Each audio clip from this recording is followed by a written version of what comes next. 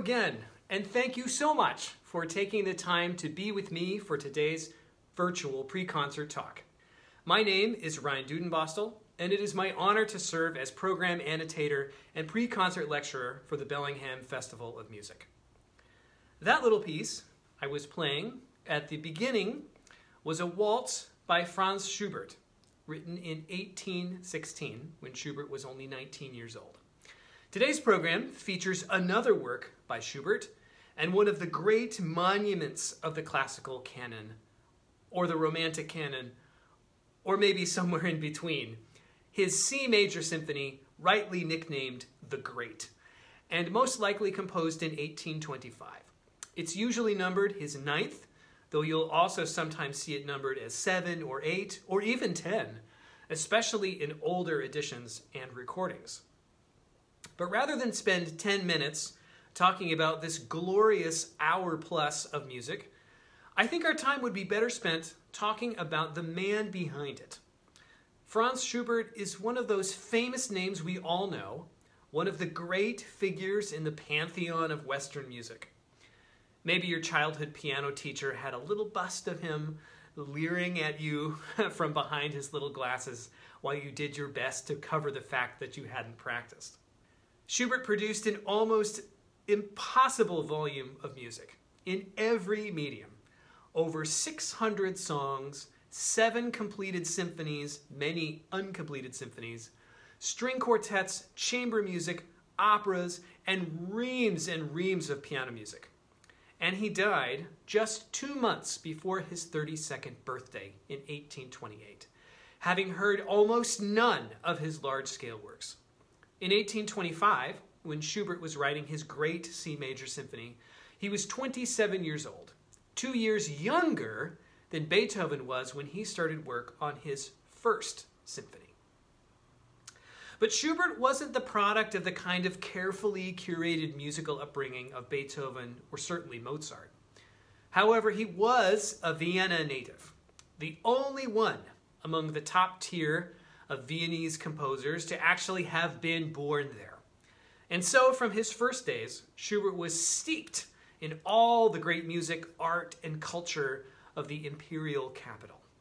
His father, also named Franz, made a meager salary as a school teacher, and his mother, Elizabeth, was busy raising her 5 surviving children out of a total of 14 that she had given birth to in their one-room apartment. Little Franz was the second youngest. Though they didn't have much, the Schuberts loved music. All of them played an instrument, and their tiny apartment was filled with music in the evenings. Schubert first studied the piano from his brother, and then the violin from his father. But in both cases, it was like he knew how to play already. The music was in him. And the same was the case when he started studying with Michael Holzer, who was the organist at the Schubert family's church. Holzer told Schubert's older brother, "Whenever I wished to impart something new to him, he always knew it already." Schubert started composing around the age of 8. At the age of 11, he won a spot in the Imperial Boys Choir, led by Antonio Salieri, a name you might recognize from the film Amadeus, though the portrayal is pretty unfair. As music director to the imperial court, Salieri was probably the most powerful musician in Vienna. And placement in his choir opened up the opportunity for Schubert to study tuition-free at the Imperial City College, where he stayed for 5 years and received an elite education that normally would have been completely out of reach for someone in his class. And all the while, he played and wrote music in every spare second he had. When he left school at 16, he took the practical path to become a teacher like his father and taught at his father's school until the age of 20, though he never showed much enthusiasm for it. And all the while, he wrote and wrote and wrote. The music just poured out of him, especially lieder, or art songs, which I'll be talking about in much greater depth in my next video. During his teaching years, Schubert composed an average of one new song every 3 days. And this is while holding down a full-time job. He was just inhumanly productive. And very few of these pieces were written on commission. Most were just music he felt compelled to write at the moment. His friends described him sitting down at his desk at 6 in the morning and writing without a break until 1 in the afternoon. Schubert had an enthusiastic circle of supporters, but he never really made it. His pieces were mostly performed at small house concerts or events that Schubert himself organized, which he called Schubertiades. He tried for years to get an opera produced, and most of his orchestral music was given just 1 or 2 amateur readings and then set aside. But he just kept writing. Schubert's dedication to his work was sadly matched by a hunger for more carnal pleasures as well. And in 1823, his lifestyle finally caught up with him when he contracted syphilis. Antibiotics wouldn't be developed for another 100 years, so there was essentially no treatment. And as Schubert's health declined, he became more and more reclusive.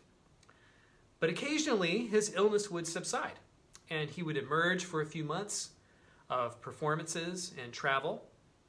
But other times he was confined to his house or a hospital bed. He was well enough to hear the premiere of Beethoven's Ninth Symphony in 1824, if you could imagine that. And he kept writing right up through his final days, in which he would devote his lucid moments to editing publishers' proofs of his song cycle, the Winterreise. And then he was gone. What he left behind was an enormous volume of music, mostly in manuscripts, that took decades to sort through. And it was really thanks to later composers, especially Schumann and Brahms, that we know about Schubert's music at all. Both of them were instrumental in using their own prestige to get Schubert's works published and performed. And Schubert had his effect on them as well, particularly Brahms. In fact, we can hear echoes of Schubert in nearly all of Brahms's music. Or maybe a better way to put it is that we hear antecedents of Brahms in nearly all of Schubert's music.